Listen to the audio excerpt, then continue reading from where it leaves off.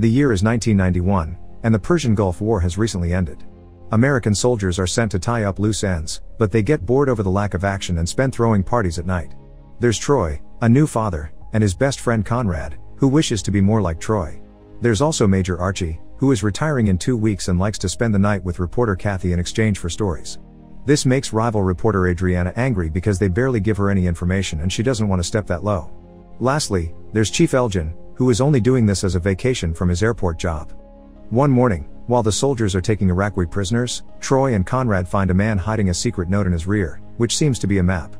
They ask Elgin for help to translate it while trying to keep the whole deal a secret, and they come to the conclusion the map shows the route to Saddam's bunkers where he keeps all his riches. Meanwhile, Archie is being scolded for his behavior with Kathy in order to escort Adriana as he had been assigned. Adriana has heard about a note hiding in a prisoner's rear and wants the whole story, so Archie takes her around the base, but the story has already changed and all soldiers can offer are rumors and exaggerations. Archie convinces her to leave him alone for a while because nobody will talk to him while she's around, and this allows him to find Troy and the others in a tent. He sees the map and, while using UV light to reveal a secret route on the paper, he explains this is where they're hiding gold bullion stolen from Kuwait. After discussing their options, the four of them agree to leave the next morning in a Humvee without telling anyone, and to get Adriana off his back, Archie gives a soldier named Walter a fake copy of the map to send her on a wild goose chase.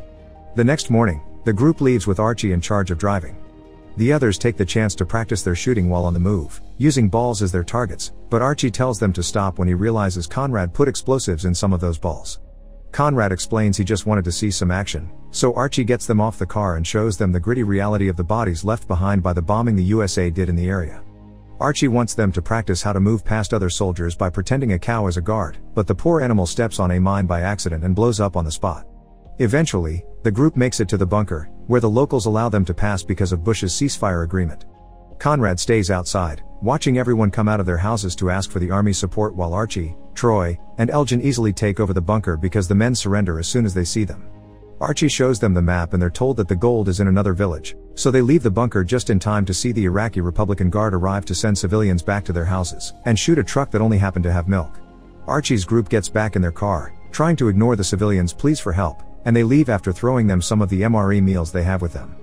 When they stop to rest a few miles later, Archie explains that Bush had asked civilians to rise against Saddam, and that's why now the local army is attacking normal people and trying to starve them. He also looks at the map and realizes they've been lied to. There had been a well heavily guarded by soldiers, thus it must have been hiding the good stuff. Troy is starting to have second thoughts, worried about the Iraqi Guard, but Archie assures him they're too busy taking care of Saddam's uprising to care about them. In the meantime, Adriana realizes Walter isn't taking her anywhere, so while he's distracted, she takes over the car and threatens to leave him behind if he doesn't tell her the truth. Walter breaks and tells her about the village with the bunkers, and they turn the car in that direction. Back to the soldiers, they return to the village and put the guards in cuffs before the same trio goes down the well while Conrad stays behind again. They follow a fortified hallway into a room where a group of soldiers led by Sed are chilling while surrounded by a variety of electronics. These men won't tell them anything, and Archie opens a door to find a prisoner called Amir being hurt for information while a whole group of rebels waits for their turn. They send all the prisoners out, giving Amir the chance to reunite with his wife and kid while the trio is taken into another secret room. Sed knows Saddam wouldn't want to be robbed, but his priority is the rebels, meaning he's willing to give the Americans the gold if that gets them out of here. The trio finds dozens of suitcases filled with riches like jewelry and expensive watches. Archie reminds them they aren't mere thieves, they're here to return the Kuwait gold, so they find the bars and put them in Vuitton bags that will stand the weight better than old suitcases. Outside, the Iraqi Republican Guard has arrived to arrest the rebels, and they ignore Conrad when he reminds them the American army is in charge in this area. The trio comes out with the gold, planning to steal a truck they saw nearby, and the Iraqi guards accept to help them just to get them out of there. Once the gold is all loaded in the truck, the Americans try to leave without getting involved, but an Iraqi guard shoots Amir's wife and Archie has a change of heart. He confronts the guards, asking them to leave, but this only triggers a firefight.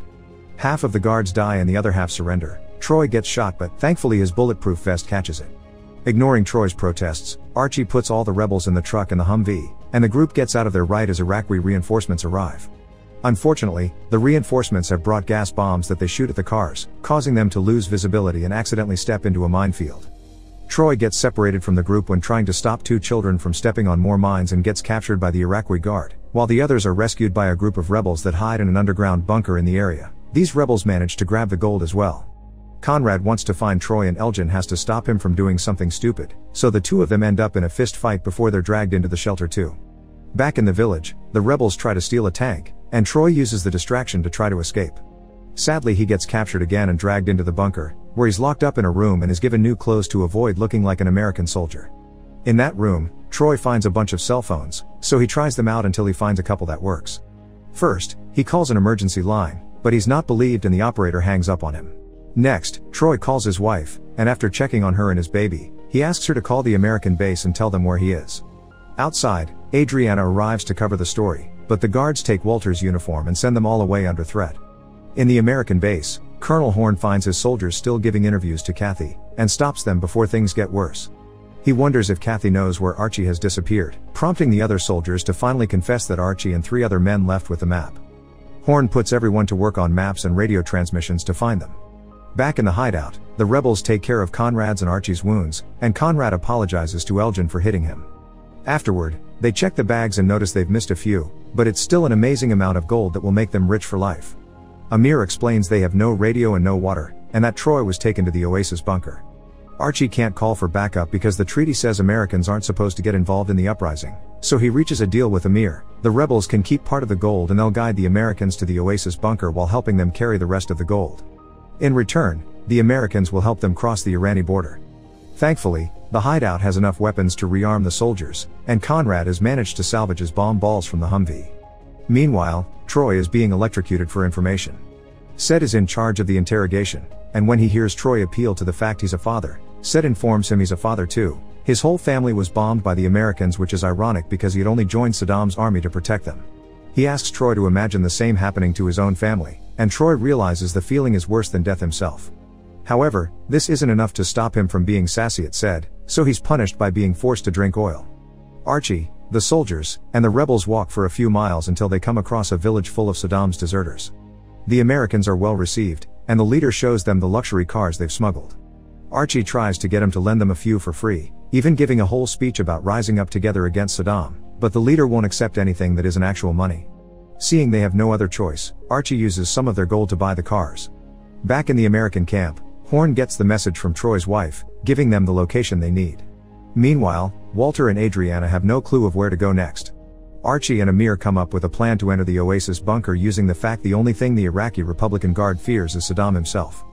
They outfit the cars as Saddam's entourage and send one of the rebels dressed as an Iraqi guard to warn the bunker that Saddam is coming, and is angry at everyone for disappointing him. Seeing the cars coming, most of the guards believe this and run away, but there are still a few that stay behind to defend the bunker. Conrad and the rebels stay behind as a firefight ensues while Amir and Elgin get inside to rescue a group of prisoners. Archie also comes in and rescues Troy, shooting everybody else in the room except for Sed so Troy can finish him as revenge. However, after the talk they had, Troy decides to spare Sed for now. A helicopter arrives to defend the bunker, and Elgin manages to shoot it down by throwing one of Conrad's bomb balls at it. Now everything is over, the group is ready to leave, and Troy is much more willing to help the locals this time around. However, there are 2 Iraqi guards still hiding, and they manage to shoot both Troy and Conrad before Archie and Elgin kill them. Troy's lung is punctured, but he lives thanks to Archie inserting a valve in his chest. Unfortunately though, Conrad dies. Amir divides his part of the gold among all the families, and the Americans' half is buried to be picked up later. Elgin manages to find a radio, and Archie uses it to call Walter, telling him their location. To avoid court-martial, he wants Adriana to record them helping the rebels so they look good in the public's eyes. He also needs Walter to bring 4 more trucks.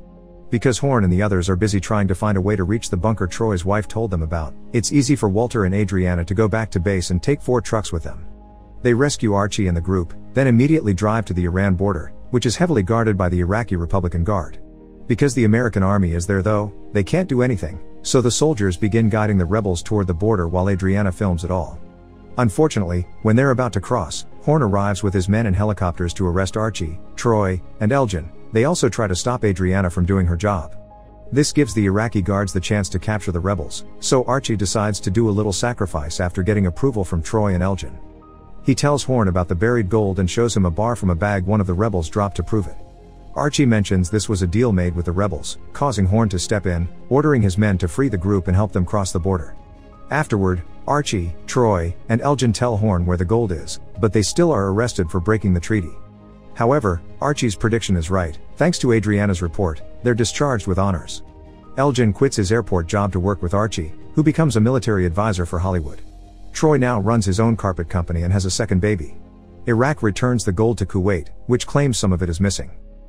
Make sure to subscribe and turn on notifications so you can watch more videos like this. Thanks for watching.